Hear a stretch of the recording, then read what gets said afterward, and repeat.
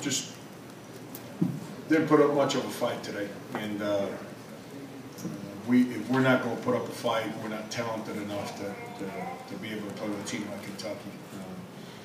Cal's got these guys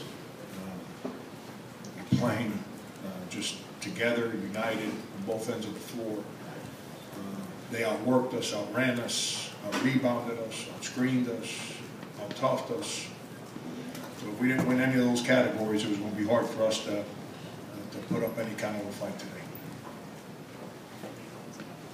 Frank, two things. One, can you talk about what differences you saw in Kentucky from now versus 3 weeks ago, and also you've also talked about you didn't think John Calipari got enough credit for what he does.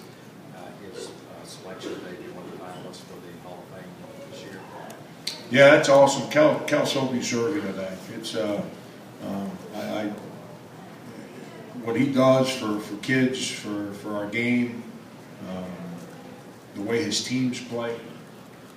I don't know why he's never received the kind of credit that he deserves.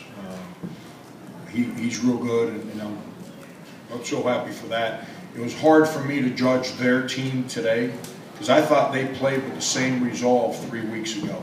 I just thought we fought. Today we didn't fight, and so the game got away from us, and so it's hard for me to judge how good they are today because we didn't put up a fight. And it's like we walked in there, as soon as we got punched, we went down, and we never fought back. So it's hard to see. It's hard to see. If someone would have, like, we fought back 3 weeks ago, so I got a feel for their basketball team. I know they're real good. I don't need to compare them to anybody, but it's hard to answer that part of it because we just didn't fight today. Frank, what did you think of Sidarius's play? It seemed like he was being pretty aggressive throughout the entire game. Yeah, he's been playing better and better. He's the one guy on our team that actually never went away.